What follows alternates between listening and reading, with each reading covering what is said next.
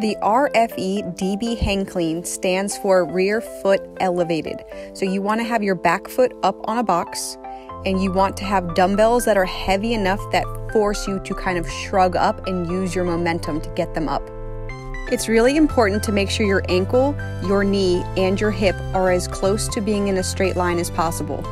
This is a very powerful unilateral movement. Pay attention to how I'm almost stomping my foot towards the floor. That is helping me generate force, and every time I catch the dumbbells, I'm trying to get lower and lower on each repetition.